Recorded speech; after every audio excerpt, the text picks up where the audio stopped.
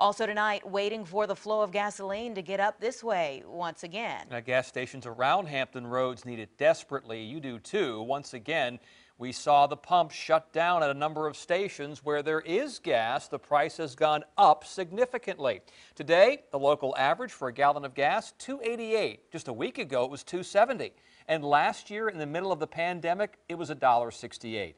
The question, will prices go down at all when the supply returns? 10 on your side's Brett Hall is live with this update on gas. Brett?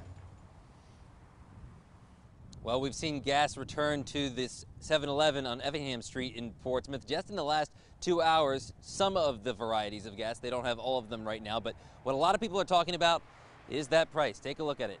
5 cents short of $3 a gallon. Tonight, there is some hope that it may not stay that high. As more gas continues to flow into Hampton Roads from the recently restarted Colonial Pipeline, tanker trucks are hauling it to thirsty stations as fast as they can.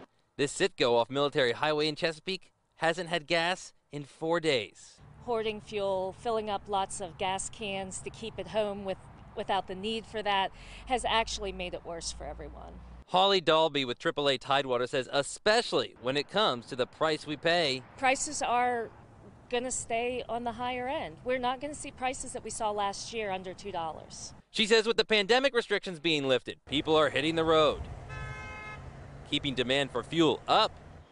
Couple that with the fact that there's still a shortage of truck drivers to meet the delivery demand. It's been a bit of a perfect storm. But rest assured, the storm will subside.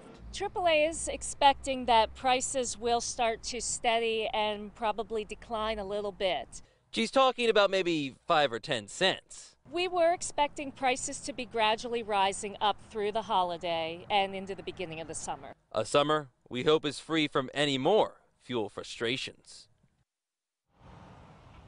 And Gas Buddy, which has been tracking the fuel at gas stations across the East Coast during this crisis, they say that more than 50% of Virginia's gas stations now have all their fuel back. There's hope this will all be behind us by next week. Live in Portsmouth, Brett Hall, 10 on your side. And we will keep you updated all weekend on this story as gas stations get fueled up again.